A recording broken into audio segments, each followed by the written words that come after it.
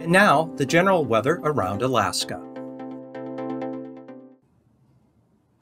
There's still a high surf advisory out here for the Yukon Delta coast, St. Lawrence Island, Bering Strait coast there, and the north shore of the western Seward Peninsula, Shishmaref area, and also along the northwest coast here. High surf advisory out tonight and tomorrow for due to north winds gusting to 40 miles an hour, creating some heavy surf that may possibly cause some minor beach erosion.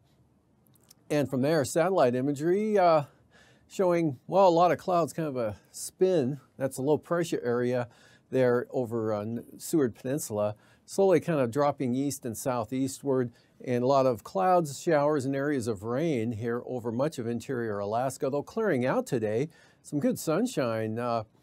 Southern Susitna Valley, down across Cook Inlet and into the Kenai Peninsula. And also some light rain on the North Gulf Coast. I actually have a weak low here in Prince William Sound that isn't really a big wind or rain producer, but there is a weak front right through here. And that's brought about 1/10 of an inch of precipitation to Yakutat today, and some areas of light rain mainly over the northern Panhandle area. Otherwise, back to the west, high pressure all through here for light wind conditions.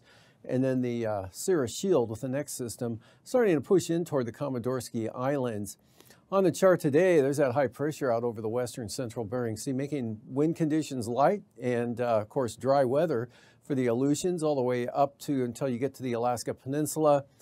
Gusty north winds, Bering Strait up toward the northwest coast, specifically Point Hope, Cape Lisburne, anywhere from 30 to 40 miles an hour, maybe in some cases like Tin City, 45 miles an hour for peak wind gusts there, but lighter winds down across St. Lawrence Island and in along the southwest coast today in the interior areas. Still a little gusty with rain, showers, areas of light rain, as I mentioned, and showers covering much of interior Alaska, except for Cook Inlet, Kenai Peninsula area, down to Kodiak Island and the Aleutians. And then this weak front here giving some light rain, mostly over the eastern North Gulf Coast, and some lighter stuff in over the Panhandle. For tonight, that pattern continues. This weak front pushes a little farther to the east, so look for some periods of light rain or intermittent light rain for the North Gulf Coast to Yakutat, northern Panhandle, and more showery conditions down to the south.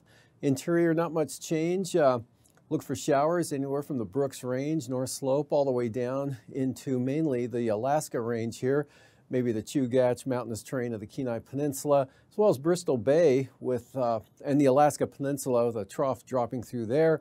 Another trough kind of enhances the shower activity over the Yukon Delta, and still some gusty wind conditions, St. Lawrence Island back through the Bering Strait, and dry and light winds out here over the Bering Sea. You can see the warm front here with that next system. It's going to kind of link up with this trough here, and we'll see for tomorrow. We've got quite an extensive warm front here pushing rain in toward Adak in the afternoon with increasing winds, mainly back over the west and northwest Bering Sea. Pretty sharp and strong ridge of high pressure in advance of that system. Then we've got the general area of low pressure, the main center there in the Gulf of Alaska now. And but really aloft, there's an upper level trough covering much of the state, and that's going to keep it mostly cloudy with widespread areas of showers or light rain. Also some clearing periods, again, could show up anywhere in the state. Most likely place would be here with the offshore flow, Kodiak Island into Cook Inlet, maybe up here over the northwest interior, chance of some sun there in the afternoon. Periods of rain, light rain for the North Gulf Coast and into the Panhandle with showers down toward Dixon Entrance. And for the outlook on Friday, we still have this frontal boundary here hung up in the central or eastern Gulf of Alaska. And that southeast flow will keep moisture right up into the North Gulf Coast and the Copper River Basin in the form of some rain or showers, and also along the coast of the Panhandle, heaviest amounts in the north, lighter to the south. A lot less shower activity now over the interior here, just scattered to isolated showers up to the north and back to the west here.